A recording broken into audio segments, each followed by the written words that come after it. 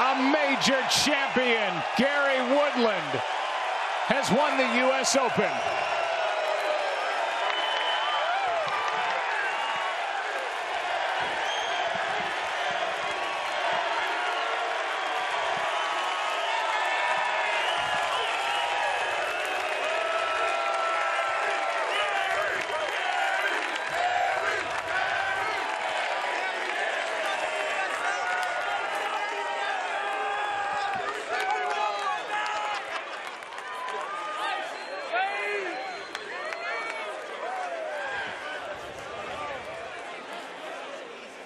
Gary Woodland is the 119th U.S. Open champion.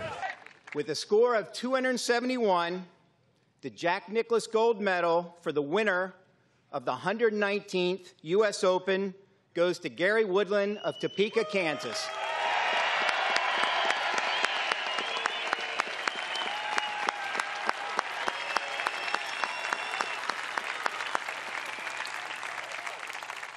We're now thrilled to present the historic U.S. Open trophy given to every player who's won this championship since 1895.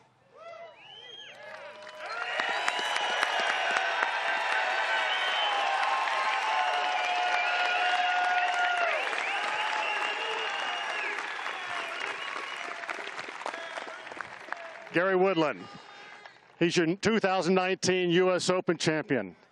How does that sound? That sounds really, really good. I like that.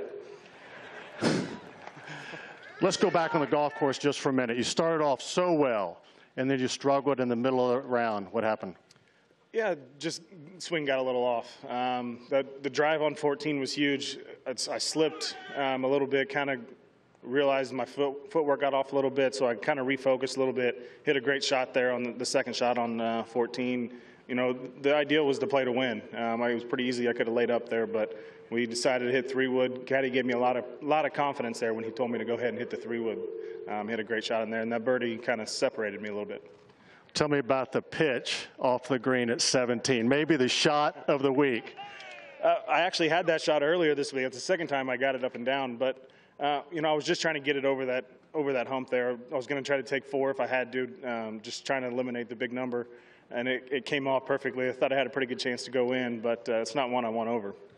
The putt at 18, after it goes in, do you ever allow yourself to dream this big?